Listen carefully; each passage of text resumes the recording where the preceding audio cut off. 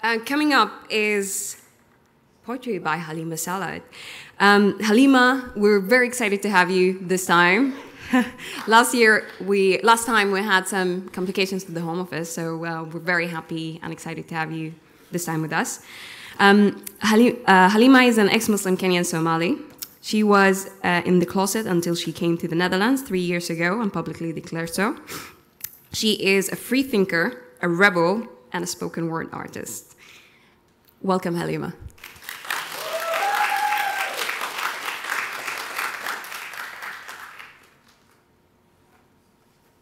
This one. I want to walk around.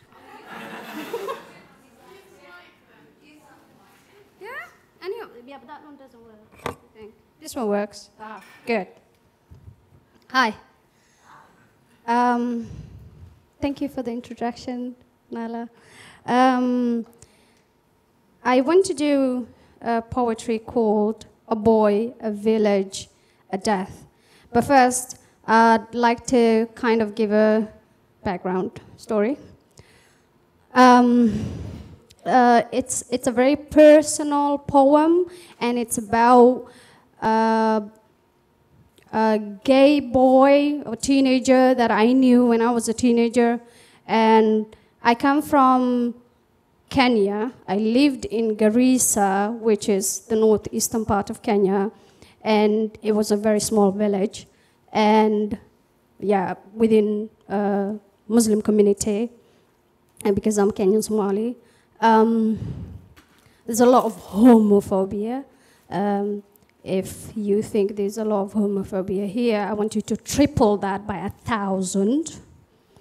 And so this is that poem. There was a boy. There was his family. There was a village. There was a sheikh. There was Islam. Then there was this boy.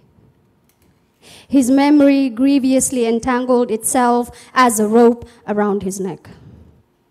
Around his neck was a rope, a loss, a life not to be lived.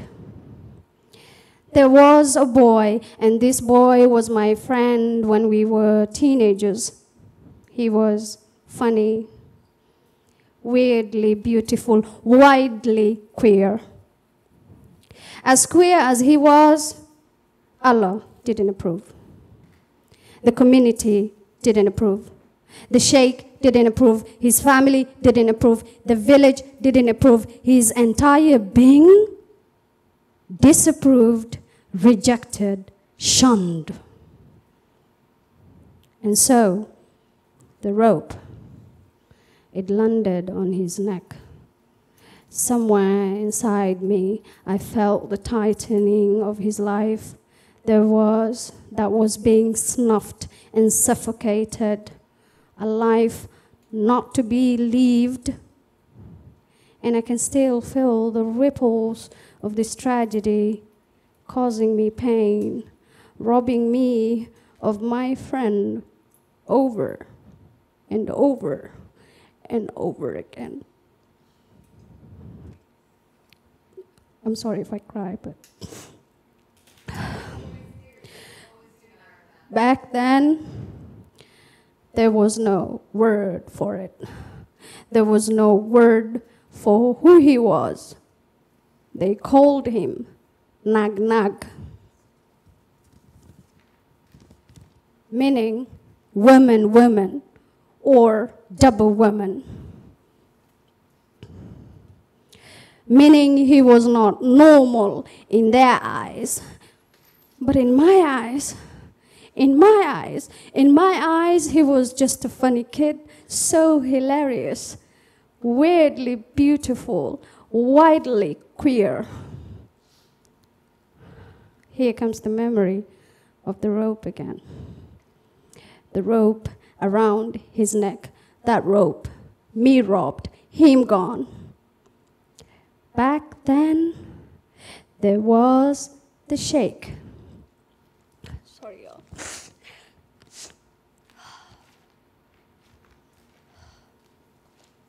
Back then, there was the sheikh. There was the family. There was an entire village. There was a fuss. There was them. Then there was us. He made me laugh. He made me laugh so hard I could not stop. I was naive and ignorant, and he was unsure of his own body. But always we had fun, laughing and talking and giggling and running. Him smiling, his gorgeous smile, and his electric laugh. And yes, sometimes he was confused, but oh, so, so, so, so lovely. I tried to kiss him once. Turns out he was into the boy next door. We almost died laughing at the absurdity of it all. He told me, I don't know why, but I feel nothing. I could not verbalize it. That I knew. I knew he was different. I knew that was okay. He was my friend. I loved him, and he made me laugh. That rope again. The rope tangled around his neck. The rope, the pain, his face, all horribly, horribly gone.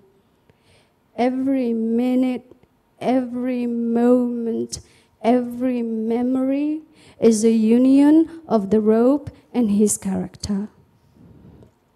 The rope is painful. His character is beautiful. His tales strange and told with utter wit. On the day they found out is another vivid, haunting memory. They beat the crap out of him and the boy next door as well. They told my parents I wasn't allowed to hang out with them anymore. He's gone now. The rope around his neck, the dark mark of the whispers. He never got a chance to find answers to his wonderment. Remember, there was a village. In this village, there was a sheikh. And there were whispers about this lovely boy who, to me, is not nameless. He had a name.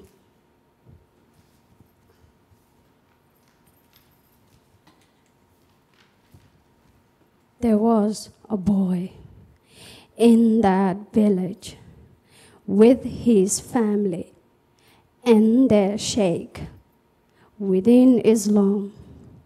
And his name was Abdi. His name was Abdi. His name was Abdi. Thank you.